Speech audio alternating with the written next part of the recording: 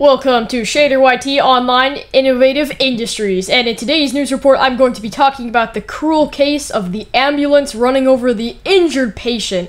So, we like to call this particular ambulance the money bus, and you may ask why, Shatter? Why are we calling an ambulance a money bus? Well, because the guy could not pay for the ambulance, they ran him over. Pretty cruel, right? It was very funny, very funny. I mean, the guy's still in a coma. I think he actually just got out today. I'm gonna see if we can get an interview with him, and see if I can, maybe actually get him proper medical treatment, because I think he just, went back to his house. They didn't actually even treat him. They just, carted him back to his house and just dropped him there.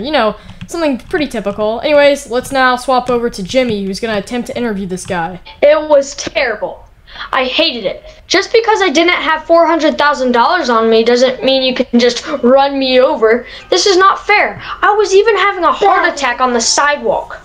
Well, I think that just about settles it, but the funniest part about all of this is that the ambulance ran him over while he was on the sidewalk. I mean, dude, have some dignity, ambulance. You also killed 3 other people in the process. I mean, a pregnant mom, her other kids, and then 8 other people that died in that exact spot from cardiac arrest. I think that means that their heart just stopped working. I wonder if that's tied to the ambulance, kind of blowing up after it hit the sidewalk. I mean, we'll never really know. The funniest part is, I already said the funniest part, but I find this part even funnier, is that both the drivers survived, and guess what? They're not even being pressed charges. The hospital is apparently going to cover them if presses are charged, so I think nobody wants to stand up in this situation.